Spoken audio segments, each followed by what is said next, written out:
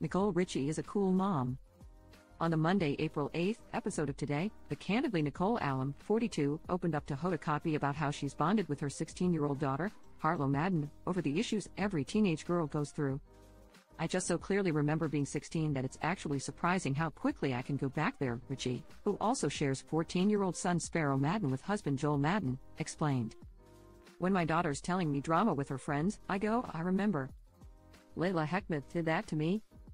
I remember first and last names, so it's fun. It's wild. And just the best, the proud mom noted. The blonde babe's children and the good Charlotte rocker, 45, supported her at the premiere of her new movie Don't Tell Mom the Babysitter's Dead. Everyone came, the whole fam came. It was very sweet, she gushed.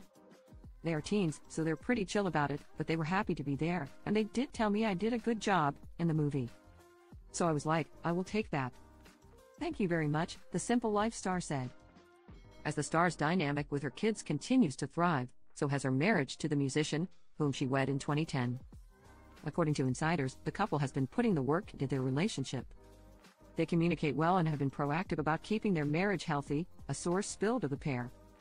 They have check-ins where they both bring up their grievances, no matter how small, so they can face them head-on. The anthem singer raved over his wife during an appearance on the Tamron Hall show. She's beautiful. That's my queen, he noted of Richie. I try to tell my kids to be yourself and to love yourself, cause it took me a long time to learn that, he added. And Nicole was a big part of that, 17 years is probably. The only thing I've done longer than 17 years is good Charlotte. She's been the greatest partner.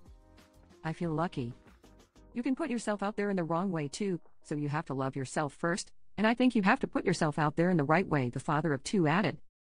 The power couple began dating in 2006, and only 2 years later, they welcomed their first child together,